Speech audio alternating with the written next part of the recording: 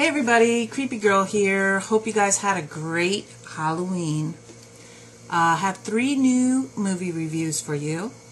The Pack, Chillerama, and Centipede 2. Start off with The Pack. I gave that a 7 out of 10. Good movie. Not as good as I thought it would be. I actually thought the movie was about werewolves, but turned out to be about some kind of strange creatures of the night. A girl picks up a hitchhiker, gets abducted by a crazy family that feeds people to these monsters. Something about a biker gang too, and revenge, and there's a lot of suspense, some gore. Good movie, good movie. I wasn't thought it was great, but it was a good movie. I rated it so high because it was very original. I never really remember seeing a movie with those kind of strange creatures. The creatures were really strange. I like the creatures in it. Original. The second movie is Chillerama. This is definitely a fun party movie.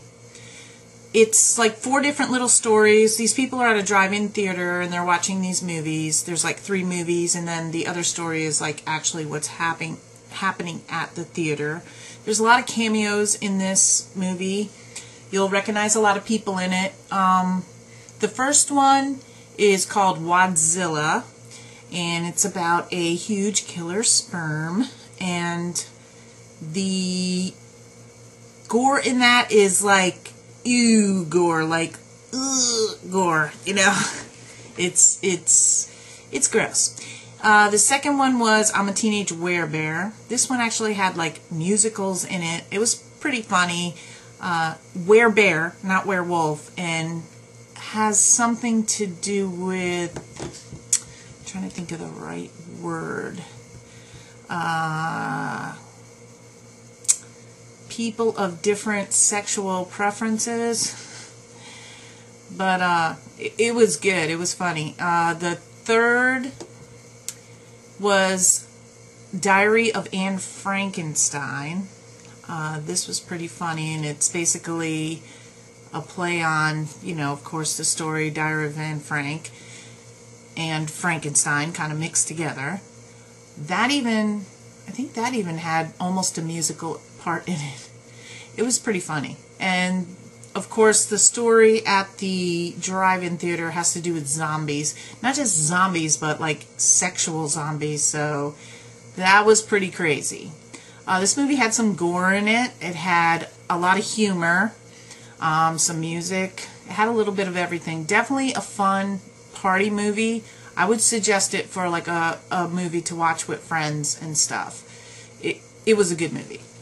The last movie I'm going to review is Human Centipede 2.